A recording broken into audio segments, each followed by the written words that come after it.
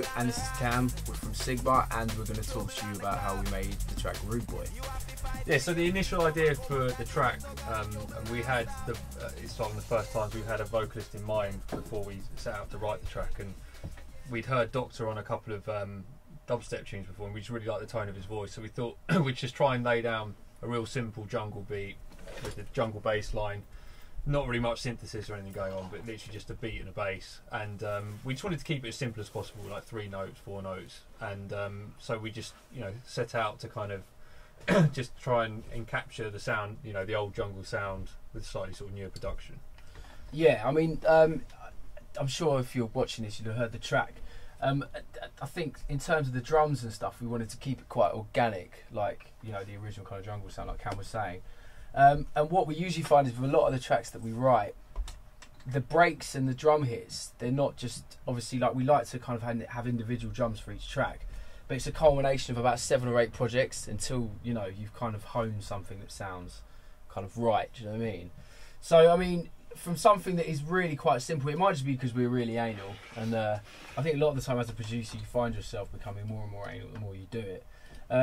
We've just ended up just kind of, just basically adding what looks like probably got about 15 layers of drums there, a lot of which you probably can't even hear to the untrained ear, but obviously to us it's quite important just to get it kind of right. And I think some of the breaks, obviously we did before this, there was a remix we did of a track called Special Dedication, and it had a very similar sort of vibe to it. I think some of the hits, I think even their name Special Dedication breaks. So I mean, they're just some that we they sound good in the one project, so we brought them in. Yeah, we'll play the break by itself. I mean, the actual break by itself, combined parts, sounds like that. I mean, obviously, to all the people that are breaks heads, you can hear it's quite clear that there's a Lynn Collins think break in there that we've kind of edited slightly. I think it's pitched up a little bit because a lot of the stuff that we use, we've got a sample pack that's got all of the original breaks in it, and it's kind of almost better for you to select the original break rather than like an edited one, because then you can put your stamp on it rather than just using something someone else has done. So I mean, let me just see if I can find that one. It's to think. This one here,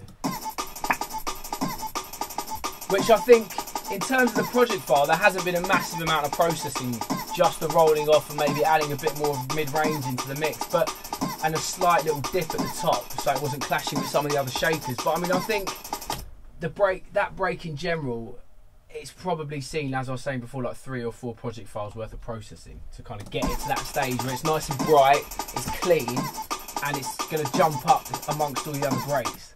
But again, I think it's a situation where it just depends on how you want the break to sit. Like if you need to fill out kind of the high mids in a thin jungle break like this one, you'd need a lot of that kind of grit to kind of carry it. Otherwise, it just sounds a bit just too soft and weak.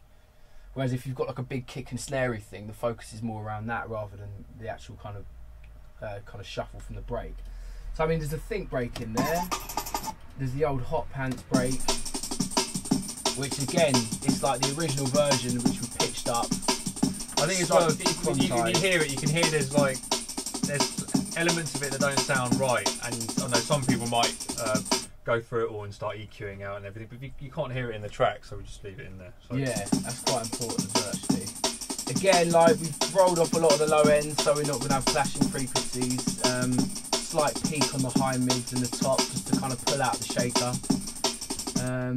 Moving up, we've got a shuffle break, which is another kind of cut. I think this was in that Ray Keith tune, wasn't it? What was the Ray Keith? This is actually when we were working with Fresh, he gave us a load of breaks, and I think this is actually one that he used. I don't know, layered in.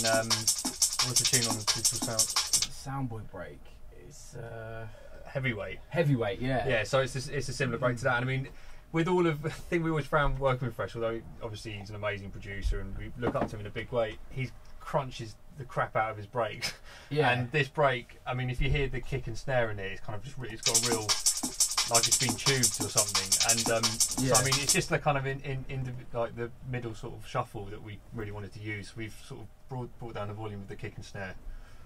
Yeah, because I mean, like, as I said before, with the jungle stuff, you kind of want that element of grit to it. Otherwise, it just sounds too clean. So yeah, you've got that shuffle. this is just like the snare and like the shuffle from another old kind of jungle break. I think that was from like one of them jungle massive sample CDs or something. I can't remember what they're called. Jungle breaks or something. A little thin snare that we've got that just kind of pulls up a bit at the top. But again, like as we said, a lot of these you won't even hear them. It's just kind of probably best just to play all the snares together. Yeah, that's the little top of the, what's that break called? We've used that in another tune. Another really little thin little clap that just sits on top of that. A little ghost snare to add to the shuffle. A lot of our other tracks, they'll have a much more weighty kick drum, but just to kind of keep it true with the style, we just used a really thin kick, which literally it's taken from an old break, which I can't remember the name of, but you can hear it. It's really thin. It's not even chopped very well, is it? Can you hear? It's got like a little click on the end. But when it's all together, you can't hear any of that, so it's okay. But I mean, if you look on the analyzer, and this is another thing that we do quite a lot, you can see, if we just quickly have it, it's peaking. Usually our kick drums will peak at about 100 Hertz. But because of the style of the break and all the drums are pitched up, for it to fit amongst it all, you kind of have to have it so it's pitched up slightly. So I mean, instead of it peaking at about 100, it's actually peaking at 200, which in the case of a track with a big like kind of rumbling bass line, it's cool because you get a lot more room for the bass just to breathe, and you don't have to do any side chaining or anything. It's got its space within the mix. I think the thing with the bass line, which we'll come onto in a bit as well, is it's a sub, but it's been quite distorted, so it's got a tone to it as well. So if you've got a kind of heavy kick drum, you need to have room for that, which is why it's pitched up. Yeah, exactly.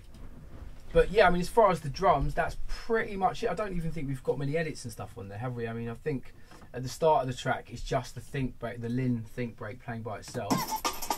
And then at the drop, we might just have a little filter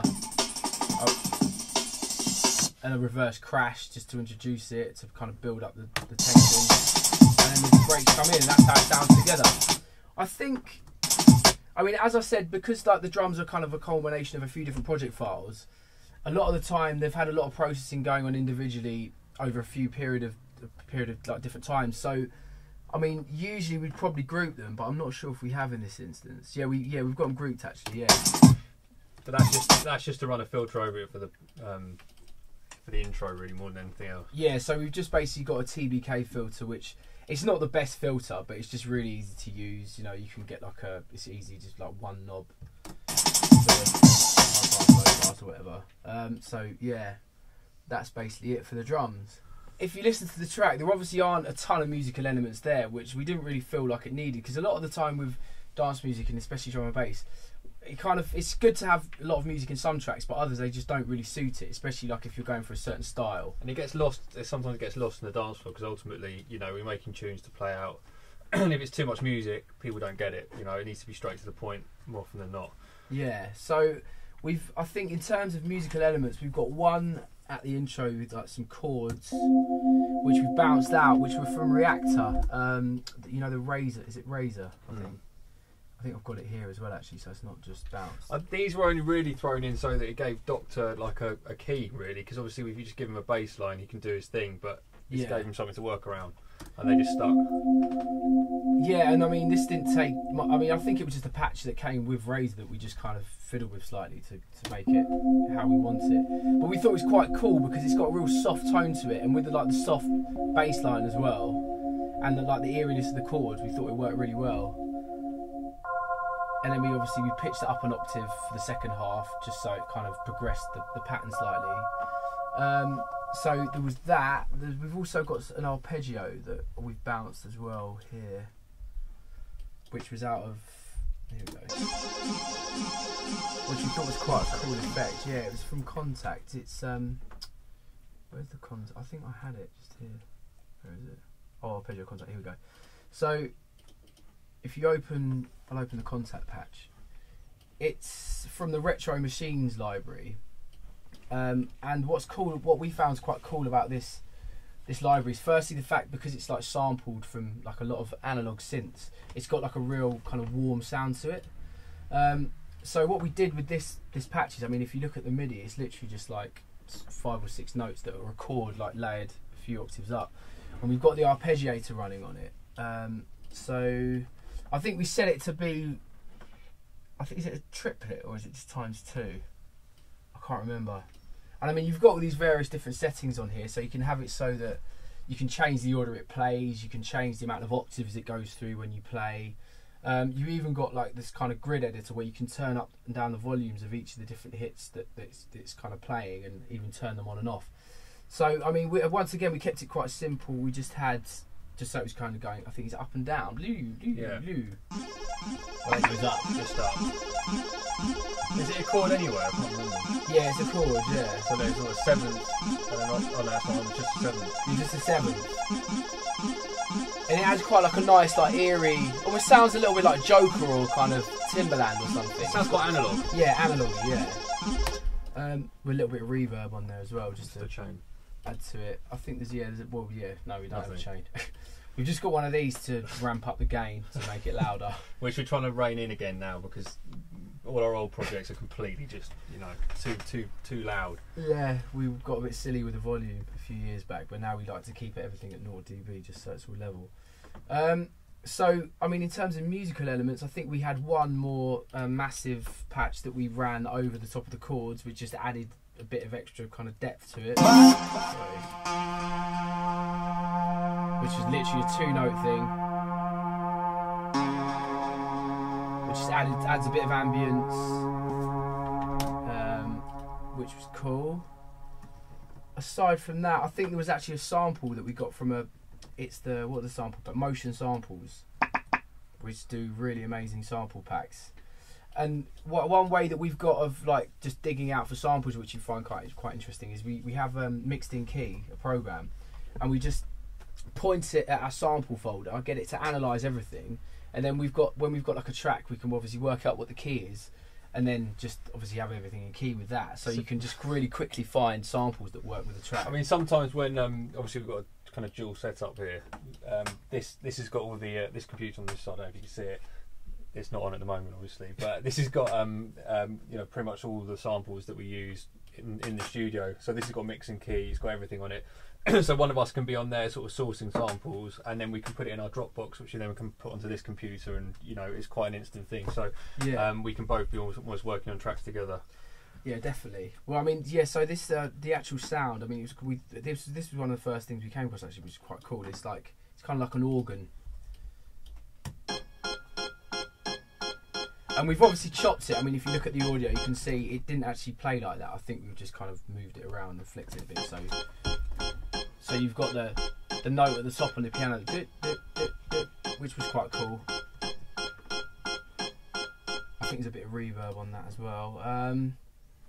Yeah, I mean, as far as the musical elements are concerned for this track, I don't think there was much else. I mean, we've got some. I think this is a Vengeance thing. These are more just effects, though, to just kind of fill out with. Yeah. Some more, but yeah, we've obviously have your stock kind of effects that we like to put in there and stuff, like your down filters and stuff. I think this is a Vengeance thing here. Just a drop, just to add a bit more kind of, I don't know, hiss or something. Sometimes the tracks just don't sound finished until you have them weird little effects. And with the ARP sound we were talking about, we just ended up bouncing it out. I think it's because the computer was getting a bit, well, not clogged up, it's fine now because we've ramped it, but yeah. So yeah, we've just sort of bounced it out and then put just a volume fade on it, really, and it gives you a bit more control on the release. Yeah, definitely. That's all for now, but if you want to hear more of how we made our amazing track Root Boy, go and check out Computer Music. The new issue. Download over 30 exclusive plugins. Get hundreds of pro-quality samples and power up your production skills with in-depth tutorials. We break it down for you step by step, and you'll see exactly how it's done in expert video guides and producer masterclass sessions with pro producers.